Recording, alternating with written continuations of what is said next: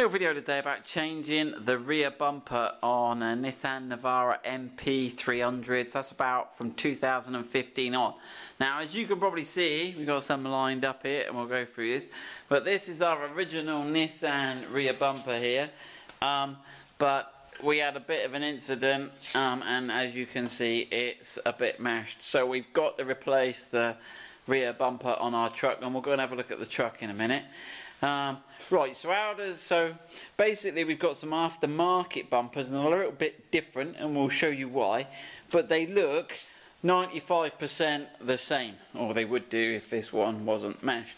And we've got them available in a couple of options. We've got them in chrome and this black finish, so whichever you choose to put on your truck, you've got the two of them. They're the same shape, they've got the same plastics on the top.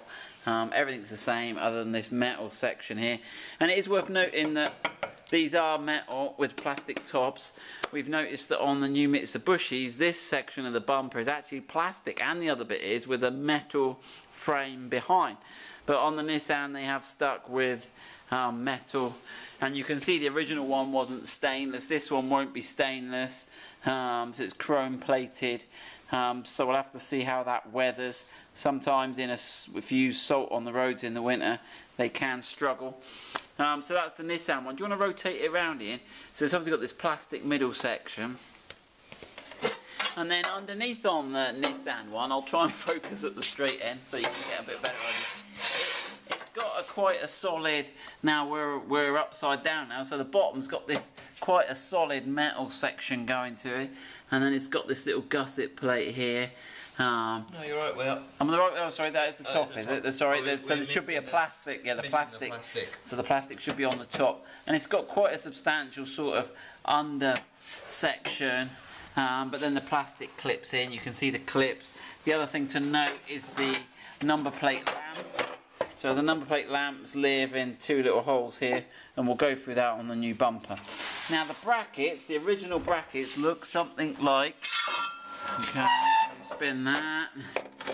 Now I've got that in if you want to grab the bracket. So they bolt on to the bumper like so, and then you can see where it's overlapped the chassis. You can actually see there where it's shiny, it's where it's overlapped, and you've got 3 holes or a slot and 2 holes where it bolts on, and we'll take that and show you on the car where that goes. Right, so that's the original, that's what Nissan have produced, and they're probably horrendously expensive from Nissan.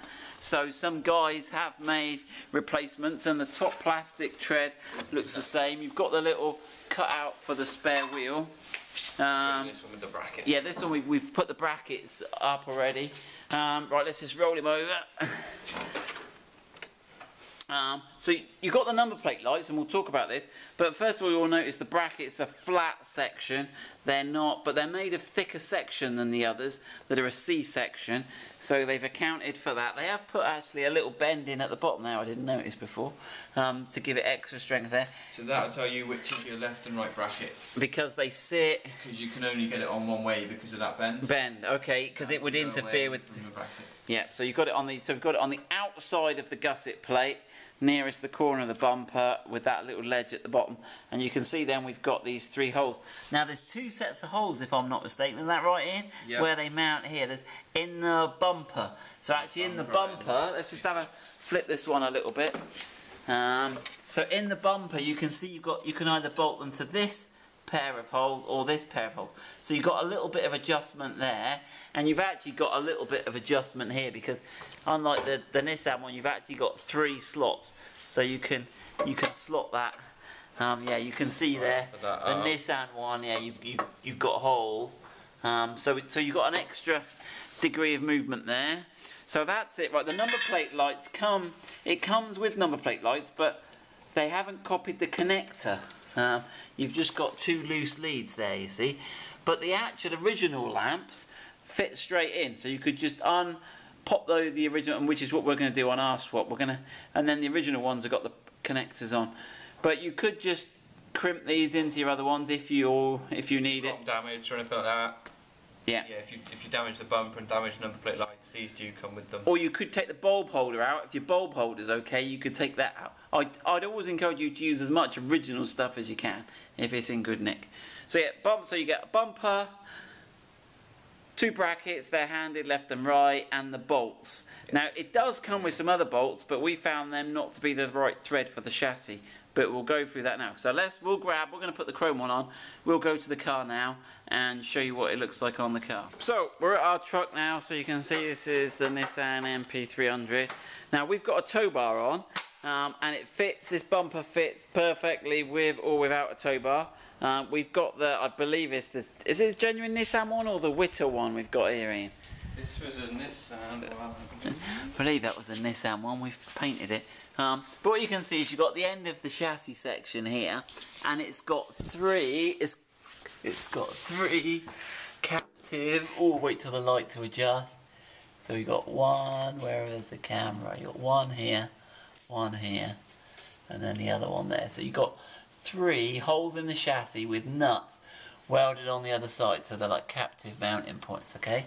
And they're going to line up with our 3 holes we've got here, and then these are the bolts, so we're going to reuse the original bolts. You may get some extra bolts in the bumper kit, but they won't fit. We haven't got any in the kit with the same thread, so you're relying on having original bumper bolts, and all our bumper bolts were fine in the crash. So that's what we've got. So you can see the tow bar, and then these sort of brackets here are going to go on the outside. So this is key. They go on the outside of this section. So 1 on the outside there, and obviously 1 on the outside the other section. Right, we're going to reuse our original number plate light. So Ian's going to whip out the. So if you push it to one side, you'll feel there's a sort of spring force. If you push against the spring, we'll show you when he gets it. So you can see, so you push against the spring and then just unhook this corner here. And then you can feed this old wiring out, or you could just, yeah. So we've just left the original lights on our car, so we're gonna worry about those later. We're gonna get the bumper on. So when we get to getting those back in, 90-degree twist and pull those out, feed that through, click that in, hook it back in, and then you can. But we're gonna do that after, because otherwise we're just gonna curtail ourselves with not being able to move the bumper around. So it's going to be a 2-person job. So we get your bolts ready, get your brackets on, and again, we've gone on the, let's get this right. Ooh. So if you look here, there's 2 sets of holes. So we've gone on the holes furthest away from the bumper front skin. Okay, so you can see that. So we've gone for those 2. We've got those bolted up. Those bolts come in the kit, and we're going to go and sort of offer it up now. Your cables should be clipped in. Ours have had a hard life, our truck, hasn't it? Right, and grab that side here. Everything got demolished. Right, so we're going to jump over the tow bar, point the brackets down. Okay, and then Ian's going to line them up. We'll have a look when he's got them. So again, you can see now you've got the hole there for your spare wheel release. We've got clearance there around the tow bar.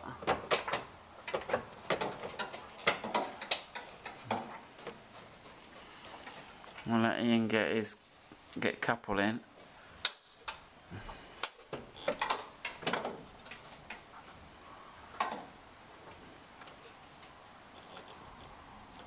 You good? Do I need to tip it anyway for you? They're all started. They're all started. Oh, you might as well come and do the others then.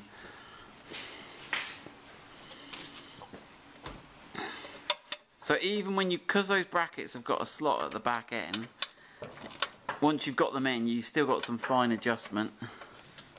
It's fairly coarse adjustment, isn't it? Where have I got to go? I think there now.